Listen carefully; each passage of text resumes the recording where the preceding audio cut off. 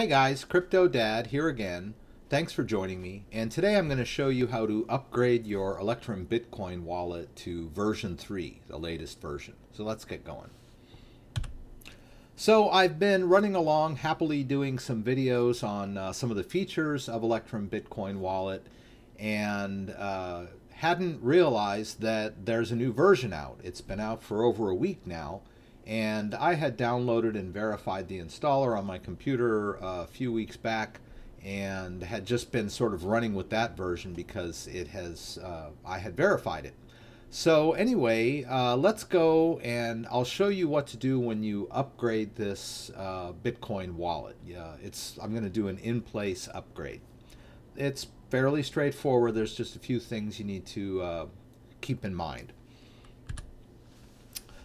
So let's go to our browser. I'm going to use Firefox again. All right. And actually, I'm going to point out here very quickly my file structure. I have a software folder where I use that folder. I download a lot of the software that I'm doing here, and I tend to keep everything organized on my computer. So as you can see up here at the top, we have a 4 terabyte data drive and a software folder, and I already have a folder called Electrum.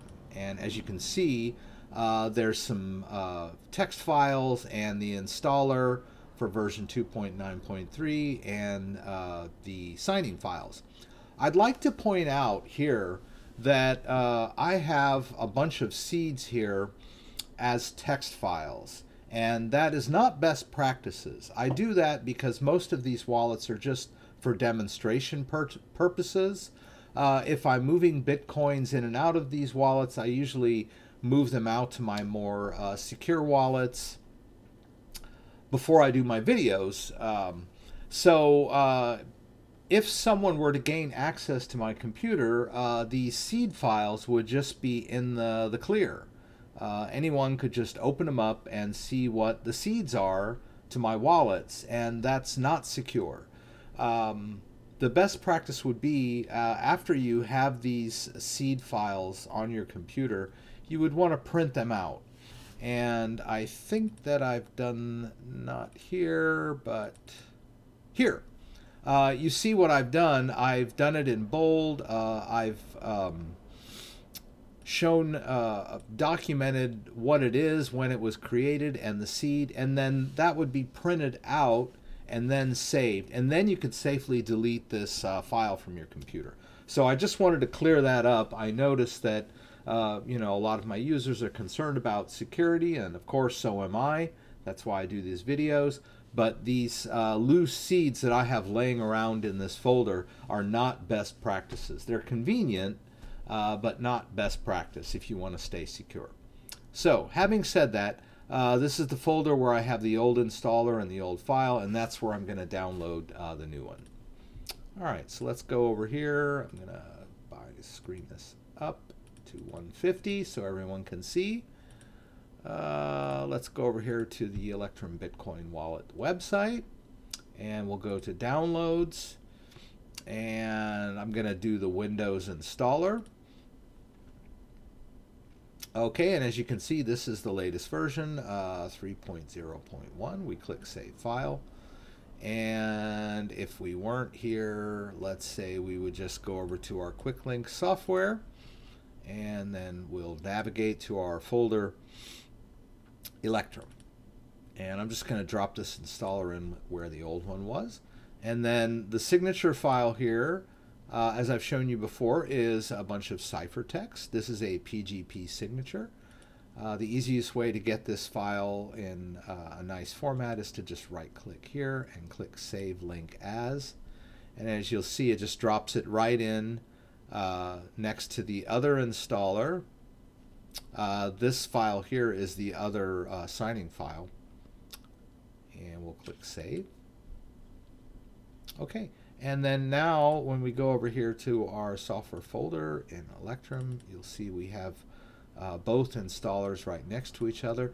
We need to verify this 3.1 installer. So I'm going to shift click and choose Open PowerShell. I'm going to do a quick dir so I have access to these files. And once again, if you type GPG and -- version, and you do not get this output showing you the current version of GPG running on your computer, it means you don't have it installed, and I would refer you to one of my previous videos where I show you how to install all of this verification software. So having said that, we're going to take the Electrum 3.01exe.asc file. We're going to highlight it. I'm going to hold down Control and then hit C, Control copy. And then I'm going to do the command here. I'm going to clear this out.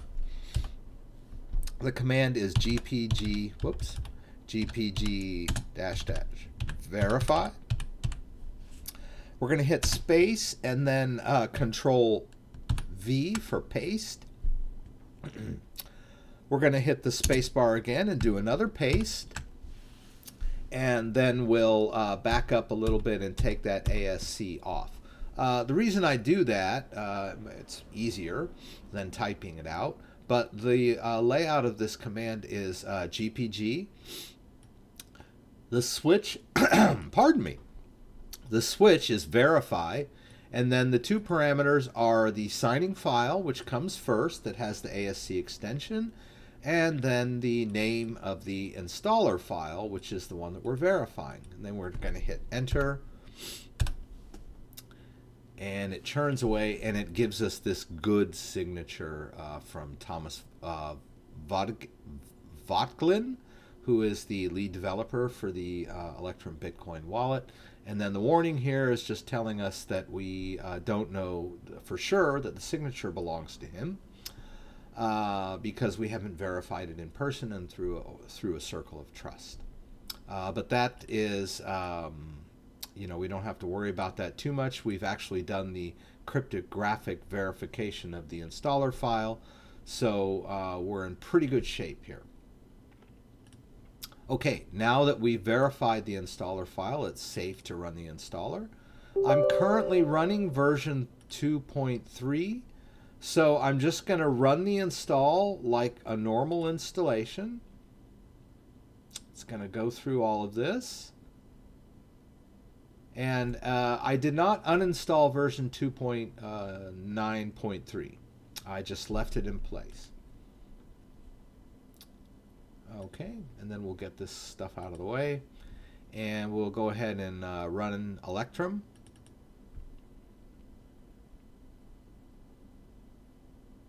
And it comes up here. Okay, and so it just opens the last wallet I had open in version 2.9, and then I'm going to put in my password. All right. So this is the tricky part, not too tricky, but it's just letting me know that that wallet file, which contains my Bitcoin address and all of the other, which point to all my transactions and my balances and everything, is in the previous version's format, and it just needs to be upgraded, and that the change is not backward compatible. So once we upgrade the wallet, we will not be able to open this same wallet with an earlier version. But in this case, I like to look forward. I'm not going to worry too much about that. So now that the wallet is upgraded, you can see we're up here using version 3.01. And then we can even do a, pardon me, I'm going to do an open on previous wallet. See, we've got some other wallets in here too. I'm going to go ahead and open this CryptoDad wallet and put in the password. All right, and it's going to give me the same warning that I'm upgrading the format of the wallet file. And it upgrades successfully. Now, the interesting thing here, pardon me, and I think I just exposed this seed at the beginning, and there's a tiny amount of Bitcoin in here. I think it's